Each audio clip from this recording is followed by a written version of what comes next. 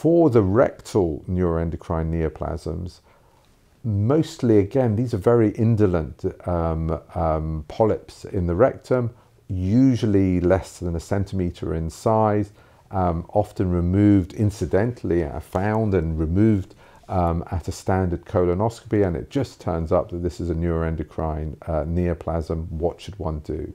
Usually, if the polyp's been removed and it's less than a centimetre, often nothing else needs to be done. We might need to check the local area with a torch test, a flexible sigmoidoscopy, a limited torch test looking at that bit of the colon, sometimes doing a repeat colonoscopy. We might do an endoanal or endorectal ultrasound scan with a little probe going into the bottom to look to check that there's no defect of or remaining neoplasm in that area. And it also looks to make sure that there's no lymph nodes involved.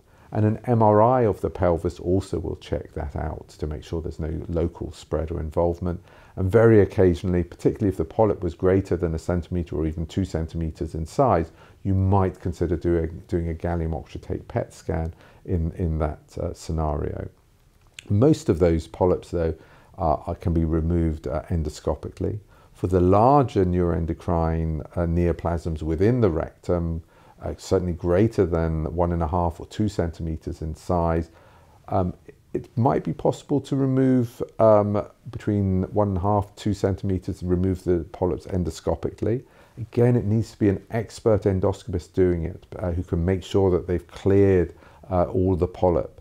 And that might need special endoscopic techniques. So you want to make sure that that endoscopist is very proficient in doing that. Occasionally, limited surgery can be required to remove larger polyps from that area and to check the lymph nodes out as well.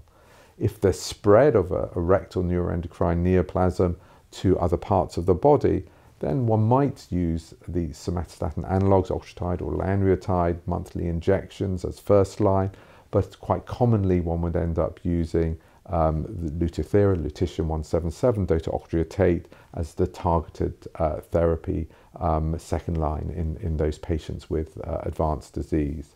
And because very occasionally rectal neuroendocrine neoplasms can be more aggressive, we sometimes use chemotherapy, and it would tend to be the chemotherapy used in other colon cancers such as FOLFOX. But that would be up to your oncologist to make a decision in regard of that. And the importance is to understand the pathology and what the biopsy showed, and to make sure that the right staging tests have been performed with the gallium oxygenate PET scan and CT MRI imaging.